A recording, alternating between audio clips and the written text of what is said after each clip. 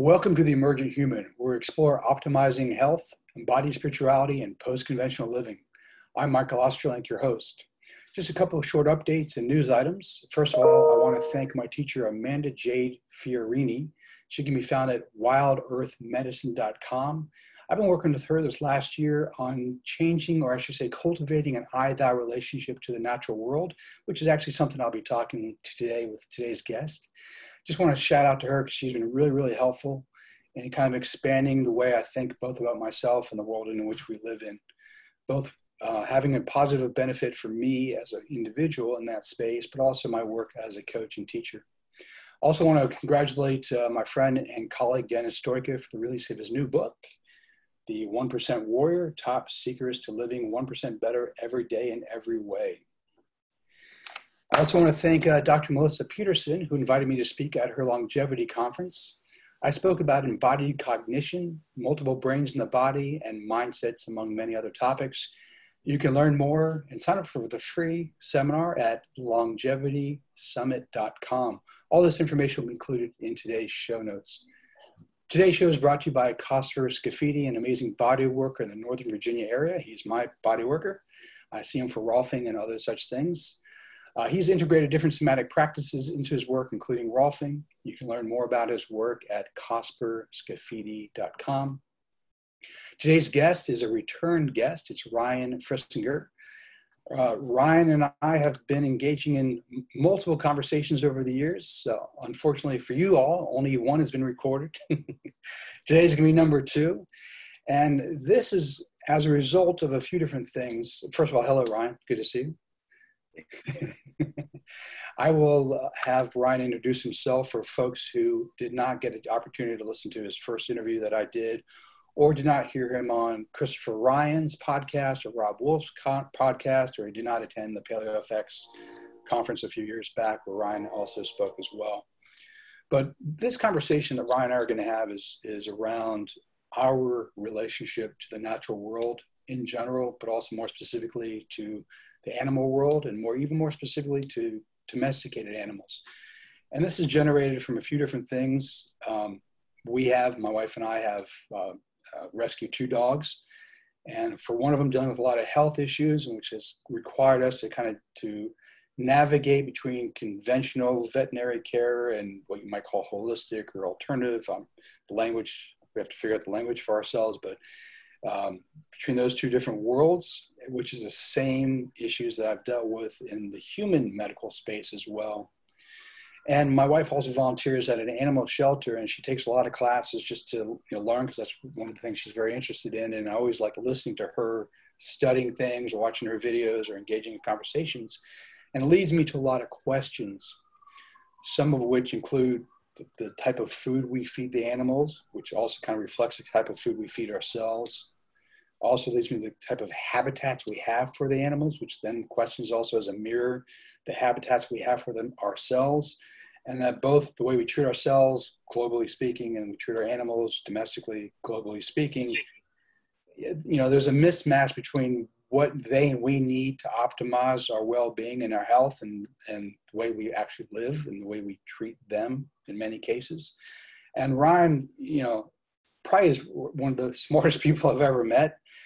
And he's turned me on to a lot of thinking in this space. And I wanted to bring him on to kind of have this deep philosophical conversation with some actual practical outcomes for people listening and watching, like what they can do in terms of thinking differently, how they relate to the world around them, the natural world, as well as if they have animal pets. So Ryan, before we kind of do a deep dive into all of that, if you wouldn't mind just introducing yourself again, just briefly, that'd be great. So my name is Ryan Frisinger, and most people know me as a genomics and functional medicine expert. My day-to-day life is mostly spent on all things genetics and developing what I call bioelectric therapies for the human body. But the reason why today's conversation matters is originally my graduate work centered on the question of the animal, which belongs to an academic field in the literary world called critical animal studies. And so when I did my master's degree, I wrote it on industrial animal slaughter, and ways that it mirrors or mirrored at that time the war on terror and the language that was used to basically deconstruct animal bodies and how we related to animals and how we used animals essentially as a way to define our own subjectivity. And so from that, I undertook PhD studies in comparative literature, and my main theoretical field was something called posthumanism. And the question of posthumanism that I was seeking was, what identity formation do we as humans need to construct for ourselves to be able to live in a post-ecological world that allows us to participate in the regeneration of the planet and to develop right relationships with all other beings and plants. And that question kind of dropped me into a lot of spaces that definitely challenge that kind of day-to-day relationship that you have both with pets, but with all the other beings that often don't seem to be visible in the human landscape. In fact, some are just not there. And epistemologically, we don't have the ability to even apprehend the fact that they're there. So today is a really personal conversation. It's something I'm excited to get back to as a break from, working on trying to get the human body functioning optimally. So I'm looking forward to this and seeing where it'll take us. Excellent. So, perhaps, just a little bit more information, how this even came up between you and I in terms of a conversation. I mentioned via text, we were having a conversation that one of our dogs is having a certain ailments, and you made some recommendations. I was like, wait, I know you're brilliant in all these other areas, but how do you know this? And then I just found out some of these studies, some of the other studies you've done. A couple things. So would you mind just talking about some of the studies add more to some of the studies you've done, but also I think it's important to talk about your own, how you work with animals at your home, like you're a savior of animals. Okay. Yeah. So as someone who probably is deeply on the autistic spectrum, I would say that my closest relationships have always been with animals. So my caretaking of animals began when I was probably around 3 or 4 years old. And it took the fashion of, I used to build houses for the squirrels and wildlife that lived around my house. And I used to do that at recess in school. And so I had a very deep relationship with a couple of different types of animals, domestic squirrels, eastern gray squirrels, possums, and armadillos. And so from there, I learned basically how to communicate without words with these particular animals, and how to create a safe space so that they would come close enough to be able to learn something about them and to be able to hopefully be an ally. And then from that, living with a mom who not only rescued every animal that we came across, but she also treated every animal as sacred. So she was also the person that would take animals that had been struck by cars off the road and give them a dignified kind of life and remove their bodies from the roadway. So I was taught from a very early age that animals and myself were equal and that they deserve care, and that in fact, their presence in our lives was something that was sacred. And so from all that, I moved into a person who has a long history of having rescue animals predominantly. And when I was in Los Angeles for about a decade, I rescued pit bulls through the Brittany Foundation that had been in fighting situations. I took care of a feral cat colony that had about 300 members.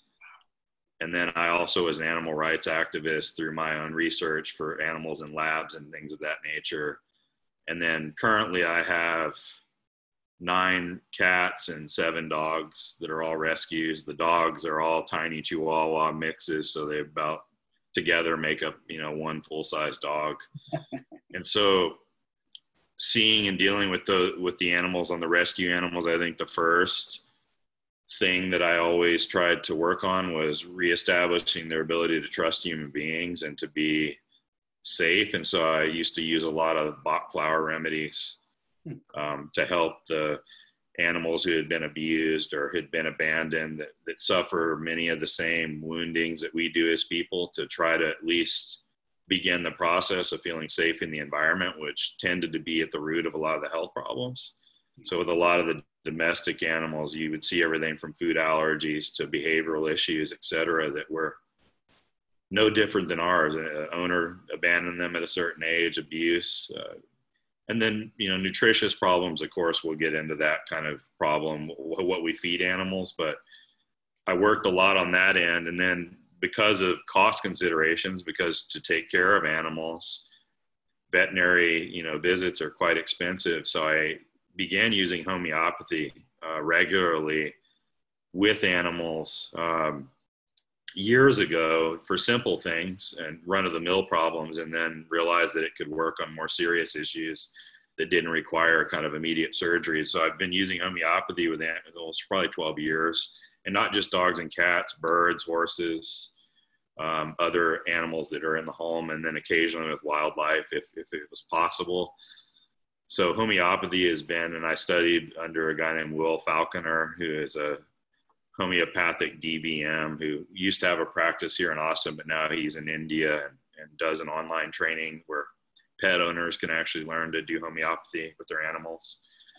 And so, yeah, I've had this deep and long history with what I would call urban wildlife, animals that come close to human settlements, and then domestic animals of all types, rabbits, birds, cats, dogs, miniature horses, etc.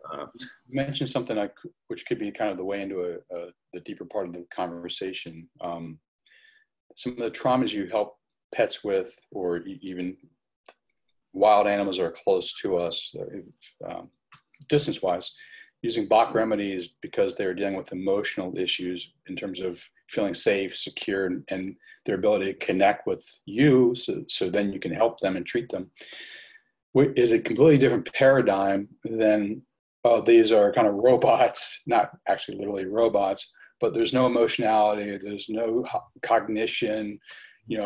They do exactly what they've been programmed to do, like a robot. So there's an analogy there, but obviously that's not true, but that's a different paradigm. Can you talk a little bit about the paradigm which would acknowledge these beings with emotionality, with higher cognition capabilities, with the ability to connect not just with their own species, but with us? And I've also seen one species connect with another species, not a human being, but another species in the world. No, I would say in general, all animals, and I would even extend this to the insect world, because I've had a very deep relationship in the last couple of years with insects. It's very clear that every being on the planet has an emotional life. And the problem with acknowledging that is trying to overcome what we would call Cartesian logic, which is that, we have rationality and other animals are basically automatons, and that's just not true. One very important thing to know for dog owners that are out there is that most dogs have been neotenized, which means they're bred to remain infantile in their psychology, because otherwise they would not be hanging out in your house with you readily. So a lot of what we observe with animals is the work that we've done to modify their genetics and their behaviors over many, many years of cohabitation to make them more docile and reflective of our own needs from them. So that's one thing I like to say. But if you look at animals in general, the one paradigm that attempts to acknowledge the emotional richness of an animal and the intelligence, of course, is the animal rights movement, whether it's Peter Singer or Tom Regan. But those movements to me are incredibly limited, because they're always trying to use either the ability to experience pain, sentience, or some degree of higher cognition, which is going to kind of extend more to higher mammals. And I've always found that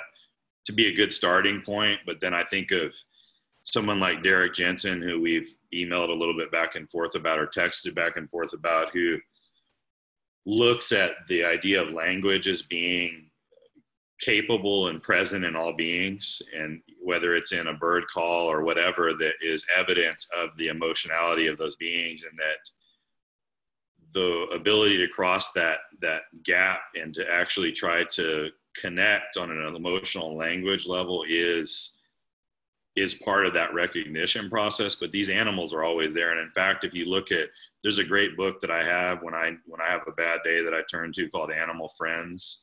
And it basically catalogs relationships that animals have between themselves, you know, birds with cats, birds with domestic cows and cattle, these things that we observe in the world that we like to label as symbiotic relationships that don't seem to have anything other than a utilitarian kind of effect at play. Well, in fact, they're probably also friends on the level that we would be friends with somebody. There's a kinship, a mutual exchange of love and affection, which I think is part of all this. So for me, how this all got started was just observing regularly. And I've never been the type of person that thought I was higher than another animal. I always think that, you know, humans are the most dominant, dangerous animal.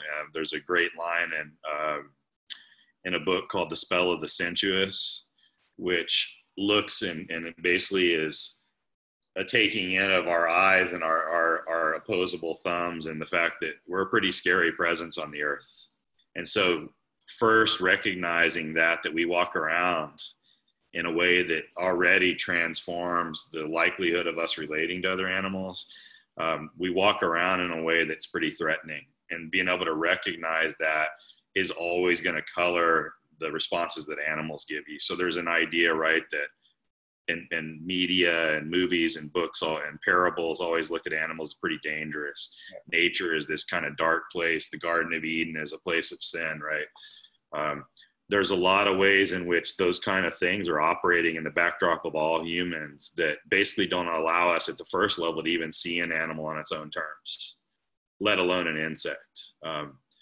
And the descriptions that we have, of course, you know, insects especially get a bad rap for being pests, when in fact their presence is essentially ecologically necessary to clean up our waste products. So I think about a lot of those things, and that what does an animal look like when it's present for its own self and not for me? And that's a complicating factor, right? If I'm being really honest, I'm a rescue person. But over the years, I probably would argue pretty vehemently against pet ownership. But because we have an endless stream of discarded animals, that's what complicates it. So I will take them into my home. And I wish there was a way to catch and release, you know, even domestic animals. But that's just a reality that you're referencing that we'll talk about in the future, is that when we transform the natural world and urbanize it and close it in, and it has effects on us, industrial agriculture, et cetera, it also transforms that whole sort of backdrop of life in ways that are difficult to kind of go back and find some kind of Edenic state where animals can live on their own, like hunter-gatherers allowed, or how indigenous folks would interact. I know I'm kind of straying here, but the point I'm trying to set up is that I think it's Timothy Morton, who's the chair of the English department at Rice University, is a guy who at first I disliked strongly. He wrote a book called Ecology Without Nature. And of course I took the book from its title and thought it was another classic academic kind of dismissal of the natural world, because academia has a huge problem as soon as you put an animal above a human, especially animals in countries where humans don't even have full rights. There becomes a very slippery slope where the human always has to be there. You also have to be super careful through the ways in which animals have been used to strip groups of human beings of rights, et cetera. There's a complicated racial, species level kind of use of animals for self-identification that we're all having to kind of unpack to get there. But what Timothy Morton describes, most of his books now are about how to be in solidarity with non-human beings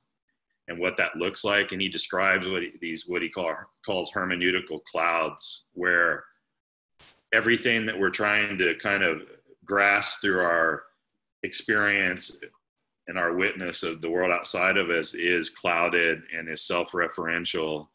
And I do find that to be the case. Like, predominantly the human self is Judeo-Christian in its origin and comes from a dominion status of the human being given these certain keys to the kingdom. And so the idea of pet ownership in and of itself makes no sense ecologically, in my opinion, because it's we would have allies, and certainly there's tons of evidence in prehistorical literature and let's just say pre-industrial literature, where wolves and other types of animal, canines and felines and birds, etc., have always had a certain slippage where they would interact with human beings. That's pretty obvious. I mean, from cave paintings and things like that animals have been partners.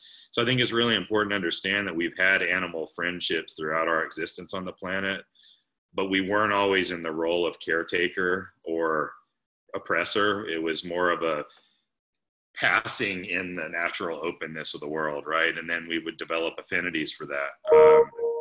So let me just stop you there, because I just a little getaway this summer with the dogs and the wife, and read Ishmael, all the books. So and it gave me a really interesting perspective that you just kind of laid out in terms of the Judeo-Christian perspective on ownership and dominion and stuff. And it strikes me, just want to kind of do a deeper dive. Dog owners, meaning their property, you can't have a kin relationship with something that's property. You can't really, it's a different type of relationship. And I'd like you to kind of unpack that more. But also, if you would, because I know you're not like a vegan, say, oh, you cannot eat meat. I was. Yeah. You was. No longer. I mean, and not saying people who are, that's a different conversation. Yeah. But, you do recognize, at least for some set of the population, eating meat is appropriate. So so you have to, I don't know the language you want to use, but if you could talk about property and ownership of animals for, domestic animals, as opposed to kin and relationship with them, but also to contextualize that in the fact that, well, some people are meat eaters, and at least from your perspective, that's okay. Well, it's a slippery slope. So as I got deeply into the animal writings and research, I became an ethical vegan for 9 years. I think one thing that is not appreciated about vegans, especially ones that are doing it ethically, and we can argue all day long about how ethical it is. People will throw it up in the face. Well, harvesting of plants in mass kills lots of mammals. Plants are clearly conscious and alive as well. Yeah. But I think the fact is that there are people that are so bothered by the violence that is necessary to take an animal life to eat it, that they're willing to harm their health to not participate. Or you look religiously at the idea of ahimsa, which is to non-harm. Okay. If we were truly to look at a human diet, animal proteins would have a place. So when I hear, like, in this modern sort of world of the carnivore diet being therapeutic, which I've actually used with clients to some success in the short term, and the idea of regenerative farming and this idea of, animals as being central to the human diet and animal fats being central to the quantum leap in the human brain. I mean, all of that stuff is certainly evidenced in the fossil records and in paleontological research. But the point is that animal proteins have always been, a moderate part of the human diet, and humans never really had an opportunity to have an exclusively determined diet. We kind of ate what we came across. So I think that idea that Michael Pollan throws out of the omnivore's dilemma, I'm not necessarily a subscriber to Pollan's way of thinking, but I think that eating an animal who lives in the wild and having to hunt it and confront the acts that are all involved in that, and then realizing that some of those molecules are necessary. And in fact, if we want to truly get back into a natural ecosystem, we as humans would also be eaten by other animals. I think there's a hard recognition. So once, when I was an undergrad, I had a professor in urban studies who was an environmental artist who I did work with, named Claude Willie. And I remember one time he accused me of basically alighting the violence, that exists in the world. That I was always trying to escape the fact that violence was a part of being on the planet, and killing is an act of violence. And unfortunately, for whatever reason, eating is required to survive. But I think about the best illustration of why veganism and why animal rights becomes important to acknowledge, especially in an era where people are eating carnivore, eating paleo, where we're recognizing that a grain-free, seasonally oriented diet that's rich in animal proteins and fats is probably our genetic birthright. That's genetically what's most appropriate. I think it's important to also acknowledge that what most vegans and vegetarians and ethically minded eaters are having a problem with is the mechanism by which the animals are processed into the human diet. So if you think of that classic 1971 movie, The Walkabout, which essentially has what I would consider to be some pretty gratuitous scenes of violence, but it basically looks at an English family and two children specifically that are abandoned by their father in the outback, and they're befriended by an young Aboriginal man. And he basically proceeds to hunt with spears and clubs and kills, 60 or 70 animals legitimately on the screen, juxtaposed with Australian hunters shooting them with guns and things like that. And there's a very obvious problem between those two realities. The one where the Aboriginal is hunting one-to-one in an open, real world where the animals are wild, roaming, and in their own habitat with their own experiences, the act of the way he's doing it looks brutal and violent. But when you actually think of it in the context, it's actually a very beautiful fullness. And then you see the hunter shooting an animal from 500 yards away with a lead bullet. It starts to look really sickening. So I think the couple of things we have to acknowledge is that when we decided to go into an agricultural species, which is the foundation of capitalist society, we stopped hunter-gathering, we stationaried human society, we went to grain-based things, and then we actually formed both human structures of oppression, but also animal structures of oppression that are all about enclosure. And this is something that you see, right, if you're working with this lady who's taking an indigenous perspective of relating to Mother Earth, so to speak. Native peoples, the first thing that they protested was the enclosure, the fencing of gigantic pieces of land and ownership and not moving freely with the rhythms of the earth, right? And so you see that as being kind of part and parcel of this kind of descent into a world. I'm getting to the dog ownership thing. To where all good. It's all good. Constructed this reality where we have a dog on a leash. And the irony for me is thinking, and this is going to come out of left field a little bit, but when we see humans like at Folsom Street in San Francisco walking other humans with collars like in a BDSM setting, it's immediate, or a master-slave relationship in alternative sexual communities, right? It automatically creates this really hard moment of recognition. But when people are out walking their dogs, controlling when the dog can go to the bathroom, when it can eat, and then when it, and one of the things that you hear pet owners say all the time, not you or your wife, but, oh, my dog just lazy. Look at him, he just lays around all day, right? Well, there's this way where we've got these animals and we kind of are attempting to understand them in such a limited context that it does more damage than good. So it isn't natural to walk around with an animal on a leash. Animals have to be, I used to live in the Bay Area where they trained all the guide dogs for blind people. And I would watch all day long the guide dogs for the blind, training those animals. And it was a very violent, on the one thing, destruction of that animal's ability to live its own life. It was constantly being given treats in order to have such a controlled response that it became automatic and without agency. But it's a slippery slope, right? Because pet owners that are evolved and that have the resources, and that's the other thing, that economics also plays into often how well animals are treated as well, but if you look at overall domestic animals, we always control their reproduction.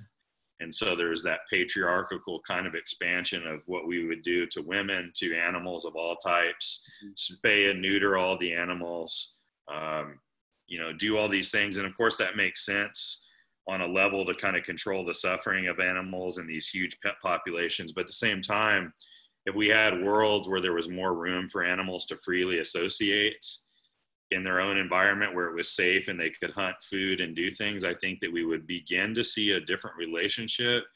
But at best, we're now having to try to skirt this line of being caretakers and allies and not dominant kind of owners. And there's an interesting dichotomy there that you have to try to skirt. But, you know, and pet ownership is here to stay. And I think it has important things. I think that it can be utilized as a way to increase kinship and love and understanding, and realize that connection does not stop at the species line. But then there probably has to be some type of advocacy for a more, I guess, rewilded pet. I don't know, but it's a complicated thing. And I think that's precisely why veganism, as it meets up with paleo eating as this big cultural confluence that's created all these really vitriolic encounters, what that's actually referencing is how messy this whole human animal entanglement is. And there's, to me, ethical gradients where industrial factory farming and the way that animals are slaughtered is, having been in these slaughterhouses personally and watched these acts, it's something you can never unsee, and that's not okay. In my opinion, that's not okay. But are there times when I've eaten a package of bacon from an animal that was put through one of those? Yes. But I don't get away with not knowing what happened there. So there's this whole apprehension of the fact that eating requires the death of other things, which I think is really hard to even want to think about as a human being or a person of any species identification. And then there are all these other entanglements that we have, some productive, some not, that are a product of how we've self-organized our society, that I think are hard to go back and kind of resolve. I don't see us going back to the way of the native peoples in the United States with no fences until, you know, a capitalist society is abolished or something. But there's all these things, and then there's the symptoms of it, like climate change and pollinator loss and the poisoning of the human body. And so it's how does one wade through all of that for that direct experience with another being that begins to offer a way into resolving these entanglements in a way that's good for both the human animal and the non-human animal. And these are very complicated questions. And many questions you can't even ask because they're not even considered to be on the table because of the assumption of who has rights and who doesn't. So what I think about, there's a lady who I love named Carol Adams, wrote a really great book called The Sexual Politics of Meat.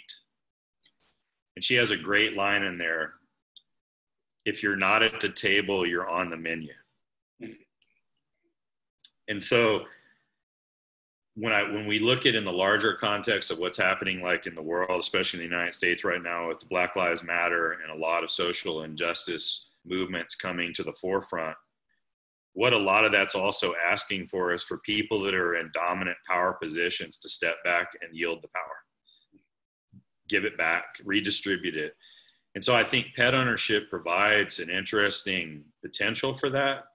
But then there's so many complicating factors, and I know I'm going a lot of way, but I've thought about these things for 15 years and have explored various threads of this. But one of the things I think that's really strange, like today, a company I shared with you, I will be ordering up raw food made of cows, pigs, tilapia, rabbits for my domestic animals.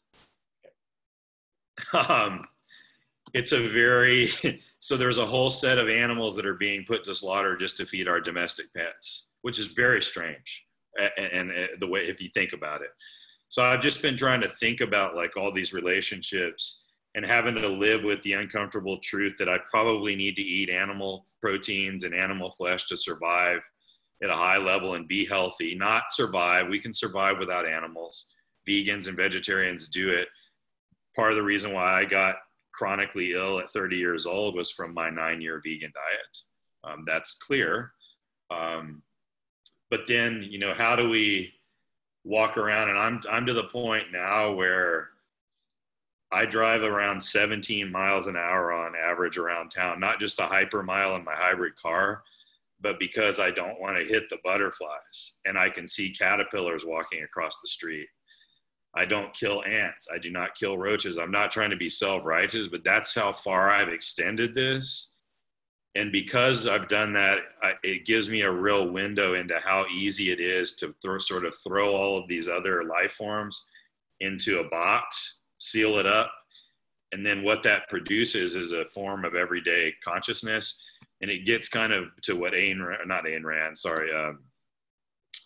oh gosh, her name's slipping my mind, but the idea of the banality of evil, Hannah Arendt, we're not engaging in overtly vicious acts. They're just banal acts that have consequences when reproduced over time. So trying to use higher levels of consciousness to glimpse and maybe entertain the idea that your dog has a complex, rich emotional life that actually cannot be fully apprehended by a human, even in a lab setting, that probably does love you, but probably has desires and unrequited needs and things like that we'll never know, that probably is eating close to maybe what it ate, but maybe not, because who knows what. So just beginning that conversation from place of curiosity, which is what Derek Jensen suggests in his books, but not doing it in a way where we're just inherently always blaming ourselves and feeling like we're just awful perpetrators. Some people are, some people are not, but that's kind of the approach that I've always taken. Hey, what if this dragonfly that's landing on me isn't just here as an emissary with a message for me, like in shamanic terms, but is actually here to communicate with me and interact with me as a form of relationship. And then just looking at its form and its body and wondering what its experience is like. And seeing what it would be like to just say, hey, like my whole backyard is specifically and exclusively for wildlife. We're putting in 200 trees through Tree People in January to feed the possums, raccoons, habitat for birds. I have pollinator plants everywhere. It's also like sharing the space that we all live in with everybody else. And in the urban studies, architecture world, they call it rewilding, reestablishing wildlife corridors. I know you've sent in the past and posted buildings that have biophilic design, et cetera, et cetera. To me, that doesn't go far enough because we're still not relating. We're creating habitat, but we're still uneasy, say, when a bobcat walks down the road. So those are just the ways that I've been rehearsing, so to speak, to use kind of a literary term, rehearsing what it would be like to be a post-human in the sense that I'm no longer the center of God's creation, if you believe in God, center of the universe, whatever it is, and just a member of this huge symphonic, kind of multi-dimensional symbiosis of life that's all required in order for the totality to be healthy. And I think one of the things, it's an axe that I kind of want to grind, but I'm not going to do it too much today, but like 2020, because of the politicization of the coronavirus, we've lost a massive opportunity to confront our climate position. The fires in Australia happened before COVID became a pandemic, and we lost 1 billion animals.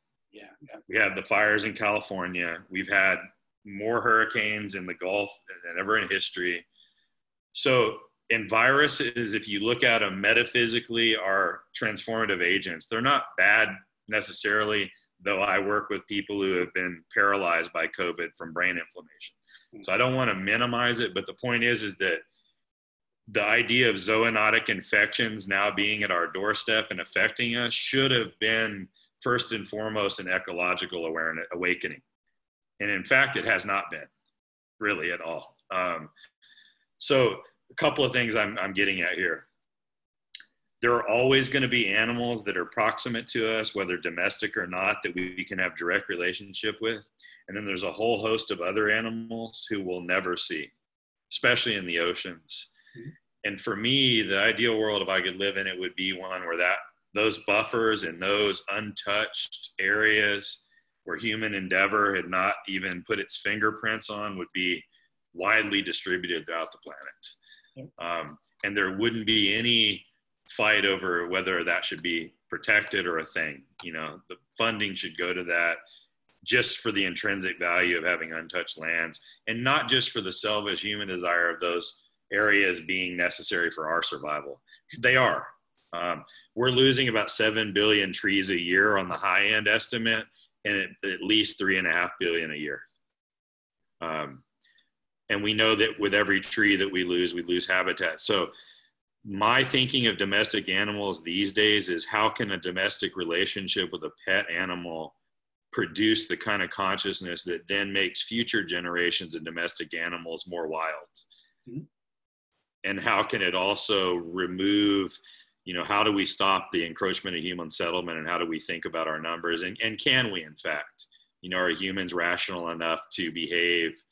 And that gets to a funny thing, that humans reproduce like amoeba in a pond. We are the only other species that has a J population reproduction curve, which means we populate until we crash. And that was a fundamental piece of 2 instrumental books called The Limits of Growth and one called Overshoot, that founded the 1970s environmental thoughts of climate change.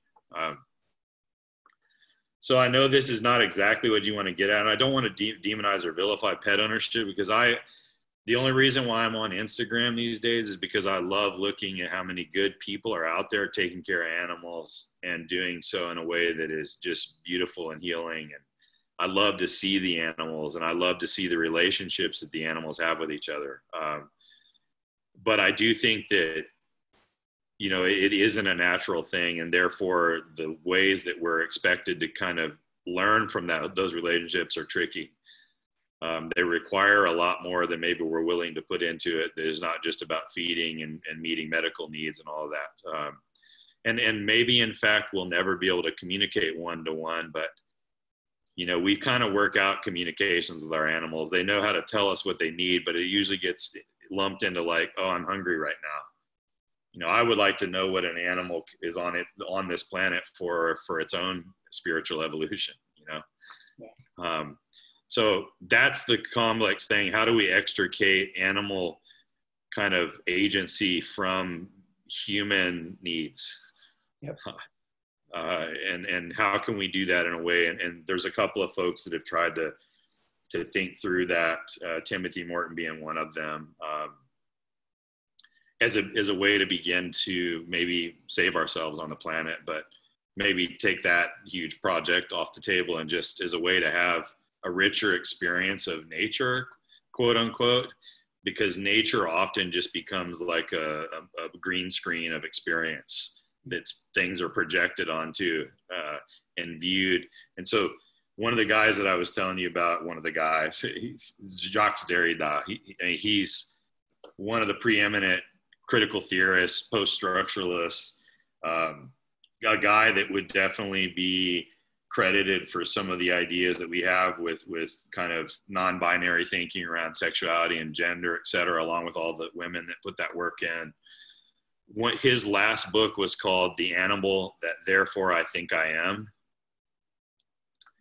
And he had cats, and he had this uncanny recognition of himself in the mirror and of his animals in the mirror and what that actually meant. And he went on this whole thing to attempt to understand the animal, the question of the animal, which then opened in 2004 the ability of academics to start. So when I did my master's degree, was 2004 to 2006. I was one of maybe 5 people in the US doing critical animal studies work. Now there's probably several thousand, and there's probably 20 or 30 departments doing that.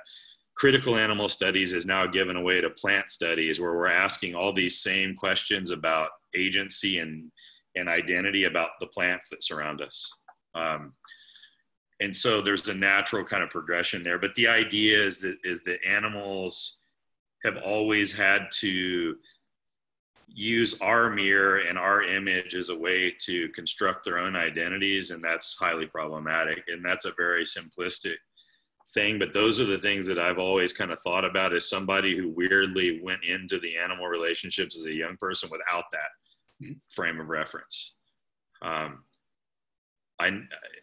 and so it's just something that continues to kind of unfold, but I'm trying to figure out, like, how can we create platforms of relationship that can change these situations, where if we are eating meat, okay, let's have that idyllic regenerative farm in mind, where an animal lives, eats the things it's meant to eat, and then is slaughtered in a way that is quote unquote honoring and humane, if death can be that way. But, then I ask myself, how do we feed 7 billion people in a regenerative setting, which a lot of those people, like Rob Wolf, think is possible. I do not. Maybe a small part of the agriculture going to that. Because when I was in grad school, we did a carbon hoof printing study, and we looked at the carbon footprint of meat eating, and not just from industrial production facilities, from all of it. And regenerative farms do often have carbon sequestration and net zero effects, but they're certainly still problematic. I mean, ruminant animals require a large space. So there's just a lot of complicated ways in which domestic relationships with animals are the way into much more complicated animal-human questions or human-animal questions, but they require a pretty tricky shifting of consciousness that I don't exactly know how to produce.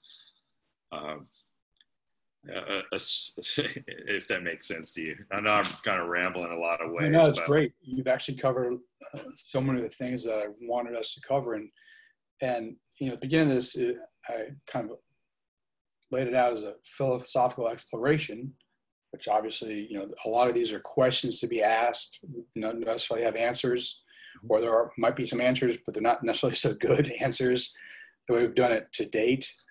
So I definitely appreciate, like, some of the tangents you've gone on.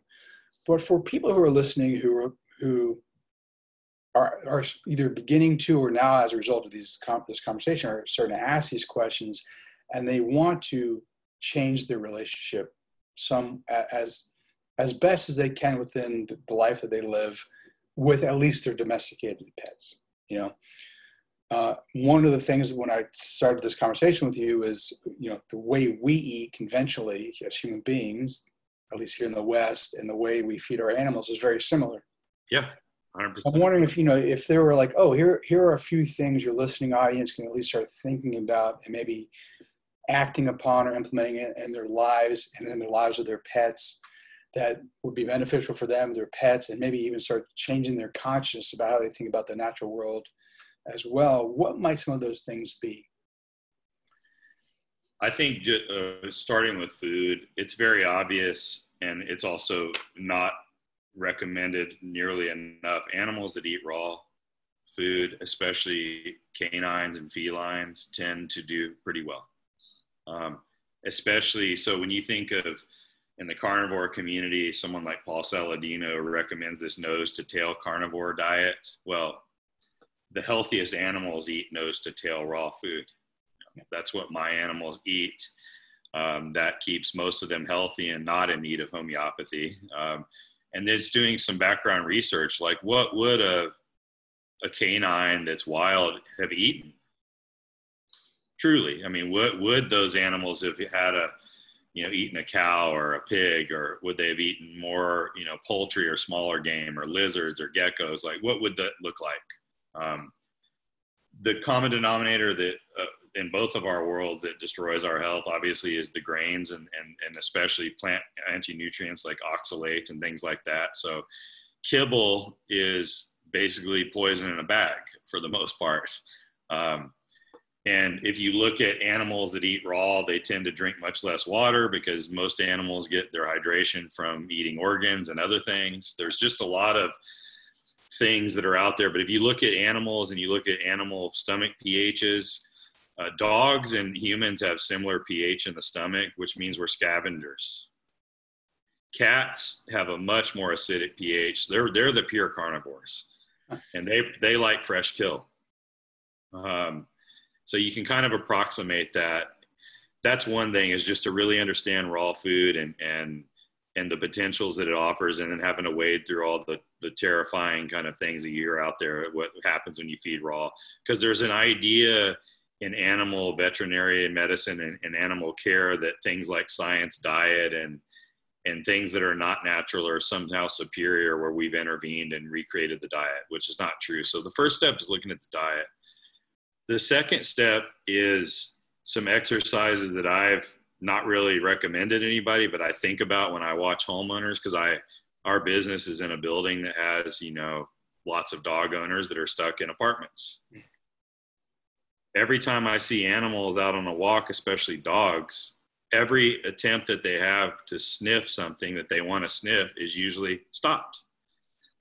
So I think about letting an animal, especially a dog or a cat, have its natural curiosity to explore environments and allow it to associate with other animals. And this older kitty that so my girlfriend adopted a 10-year-old cat from one of the local shelters who had been part of a family of 3. He seemed to be pretty old and lethargic, and he went raw, but you would not believe how much this guy wants to play and be stimulated mentally. Now that he's raw, his energy's up 500%, he has to play constantly. He only likes interactive play. The interactive play makes him eat more. So there's a lot of things where just trying to observe your animal and looking for things like where it may be frustrated or where it may be able to tell you things. What the relationships between, if you have more than one animal, start to give information and insight about. And not just the rivalries and kind of standoffishness that you can see between domestic pets, but I think really just starting to pay attention to how you interact with your animal, how you feed and care for it, but also just observing what it does when it's not dealing and interacting with you. What are its sleep patterns? What are the things that inspire it? What birds does it look at? What insects does it chase? What sunlight does it like to be in? I think that those are ways in. And then when you go out and use that same frame and start paying attention to the very few animals that we see in the urban environment, the pigeons, the little small birds, the squirrels, and to continue to observe, not from a vantage point of doing anything or necessarily relating, but just watching. That to me will start to inspire more inquiry if people want it. But at the very least, it might start to activate some insight into how we're behaving with our animals, how we're relating, and maybe take it seriously that your animal has a lot more to tell you. And there's a lot more that's possible in your relationship, especially if you treat that other being as if it's an equal. And I think also understanding where the limitations are. I always tell dog owners, if you have a golden retriever or a black lab, you're dealing with an animal that's been kept around age 1 in terms of mentality. So if you think your animal is not intelligent, that's not true. It's been bred to be that way. So also understanding the parameters of the breed that you have, if you can. What are those breeds? Where do they come from? What's their history? You'll learn a lot about them. You'll learn a lot about the environments that their genetics came through. I even have a book on canine methylation and nutrigenomics. You really? Yeah. It doesn't surprise me, actually. Yeah, it's pretty cool, and just kind of how to keep the genetic systems robust. But yeah, I think those are some simple things. There's a lot more I could say there, but I don't want to get too far away because that's plenty. But observation without objective, I think, is just huge. And there's plenty of times when, I see one of my animals and I'm like, you know what? I want to go pick him up or her up or get in their personal space. And I'm and then I look and I say, they don't want me in their personal space right now. And I'll learn to ask permission, can I pick you up right now if you're not asking me to? Just simple things like that. And then we kind of have our own rhythms. And then there's times when maybe they only want to hang out with each other. And then trying to be very understanding, like if an animal goes to the bathroom in the house because I couldn't get up at 4 a.m. or something, like checking myself and getting pissed off about that. Yeah. And good pet owner is good, qualitative judgment. Most people are like that. But I think that animals also get made to kind of be the surface that gets projected on for frustrations as well. And that's another thing that I I check that in my human relationships, but I also make sure that I check it in my animal relationships, because it's really easy to do that. Yep. That's great. That's So, really good advice. Yeah. Simple stuff, and then just, look at somebody like a Derek Jensen and read, his books are very confrontational and they're hard to get through because of that. But the idea of bringing the world's languages alive, and one thing that I wanted to say that it's a little unrelated, but Bernie Krause is a guy who's an ethnomusicologist, basically, and he predominantly does field recordings of animal sounds. And he's given some TED Talks on how nature is actually going silent because we're losing so many species. But what I'm thinking of is, when you think, because I know you have practices in indigenous plant medicine and indigenous culture and all that kind of stuff, right? So I think of like Carlos Castaneda and the soft gaze, and what it's like when you go into nature, especially having lived in the Amazon, when it's a symphony of sound. Also learning sensually to start bringing in all those sounds of nature if they're there, and turning the volume up on all of them. Because in some ways, that alone starts to produce and propel you forward, in your understanding of the world. Not to say I understand anything, but trying to at least get into proximity of that flow of life. I think those are practices that are pretty easy to do. Nice. And your domestic pets are great at that, right? They're all the inflections of their voice and different ways that their body language suggests things. So, that's just it. And really, if you can have your pets off leash and things like that, do it. But I also try to think that my animals aren't here for my benefit. They're here for their own. I'm taking responsibility to feed and care for them, because that's the world we live in, but they're here for themselves, just like we are. And I don't know if we always explicitly acknowledge that, if that makes sense, but just trying to be as good of people as we are for each other, for our animals and our animal friends and our plant friends. And maybe thinking about insects too, because that's my current group that I'm really fascinated by. And I'd like to actually have you back on, because I think it'd be interesting to do a deep dive discussion on plants, insects, all of that as well. Love it. And also regenerative agriculture, which you touched upon, but I think obviously it'd be really important to do a much deeper. Yeah, and I love regenerative ag. I don't want to look like I'm just like a skeptic there, but I would love to talk more about the details, because I think that the science is really cherry picked. And of course, I would support it over any other organization of agriculture, but it's just another human techno fix for the mess that we've made, and it's unlikely to be anything more than a Band-Aid. So, we can talk about that, and it also continues to put us in this diminutive creator role that we might not should be in. So we could totally talk about plants, landscape design. That's what my dissertation was actually about: shamanic consciousness and design. I definitely want to talk to you about, and we won't do this now, but design, because one of the things that strikes me when I talk to my wife is, obviously the shelters do the best they can with the limited resources they have. But I have to imagine, with a different mindset and perhaps better resources, a better habitat could be designed to help animals transition from wherever they come from, in many cases really bad situations, to where they're going to eventually go, hopefully to a forever home, to make that transition safer, more secure, less stressful. Yeah, I think that would be a wonderful topic, design, because design is, and maybe more like what I would call creating openings or successional strategies. But Temple Grandin is somebody in the animal world. I have a lot of problems with her work, but she's on the spectrum, and she's designed a lot of the ways in which animals go into slaughter to try to make it more comfortable and not as scary for the end of their life. But she thinks she can think like an animal, which is where we're running into problems. But she tries to think about that design of space, especially for animals. And shelters, a lot of the really good no-kill shelters have fantastic designs internally to reduce stress. So that'd be wonderful. And this, we could talk about this for hours. This is something that's kind of been laying dormant, but it's a big part of my life. I've spent 20 plus years academically working through all this stuff. And it's important. I think it is the issue. The animal, human, plant, and world nexus is the issue. Well, it's interesting because I would agree, because if we not figure it out, but if we change that whole dynamic, a lot of the other issues, which seem to be the real issues, fall into place. They do. Resolved on their own. Yep. Yeah. Yep. So where can people learn more about your work? So I still have Kosmic Animal with a K.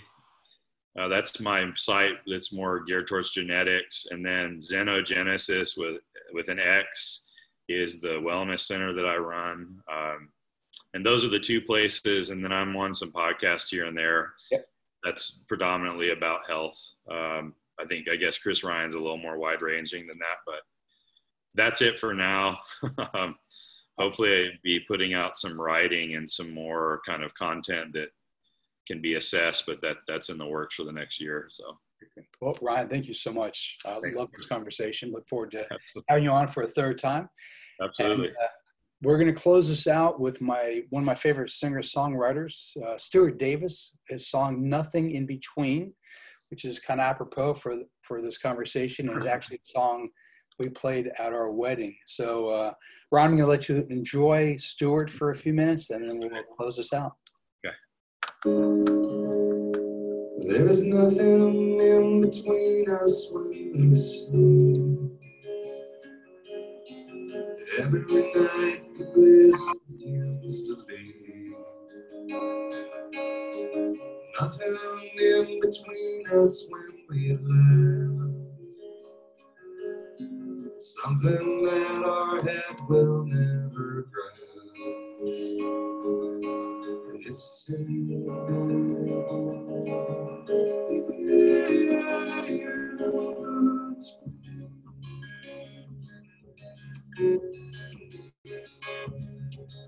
There's nothing in between your joy and mine. It's all a lot of nectar on the vine. Joy is how my parents were entwined. There's nothing in between their lives and mine. They've seen.